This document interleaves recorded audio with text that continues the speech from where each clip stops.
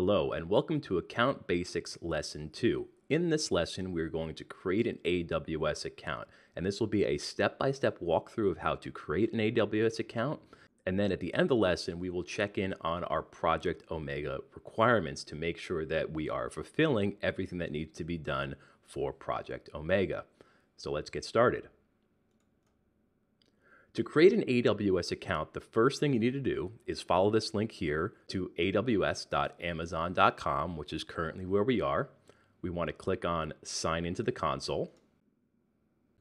And here is where we're going to either sign in or create a new AWS account. So the first thing we need to do is input an email address that we want to use for the account.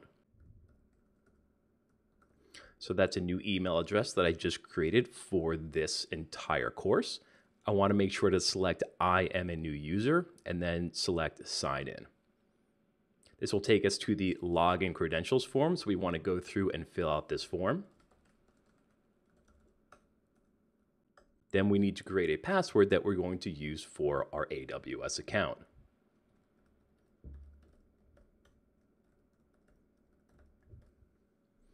We'll click on Create Account. For the contact information part of creating an account, we do at this point want to select on personal account. We're not creating a company account at this time, and then we'll fill in the information. Okay, so I did just jump ahead here and filled out all of my personal information. Obviously, I've blacked out the information so that everybody on the internet can't see my personal details. But just like I did, fill in the form, and then we're going to click on Create Account and Continue. Now, as noted over here, you will need a valid credit card in order to create an account. Now, it doesn't necessarily mean that you're going to be charged anything. If you remember from the previous lesson, I talked about AWS's free tier use offering. So as long as you stick and follow the free tier use guidelines, you will not be charged anything by AWS. And also during this course, we will show you how to put in a couple of alerts or fail-safes to make sure that you don't go over a certain spending amount.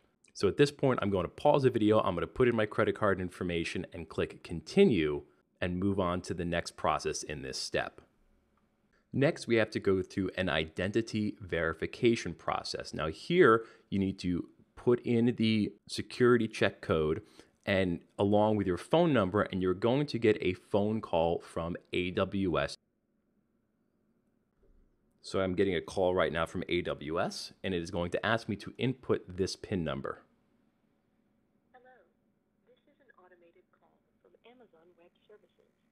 Using the touchpad on your phone, please enter the 4-digit PIN number that was displayed on your screen. You may also say your Amazon Web Services to complete your registration. Thank you for your interest in Amazon Web Services.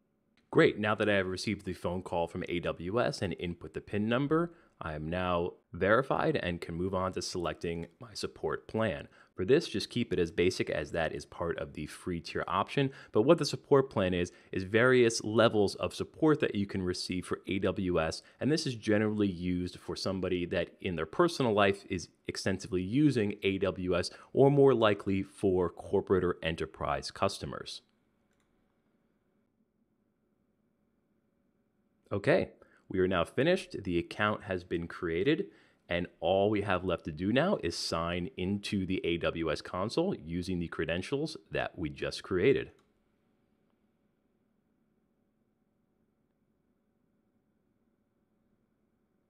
So there's our email address, and I'll just input the password and sign in.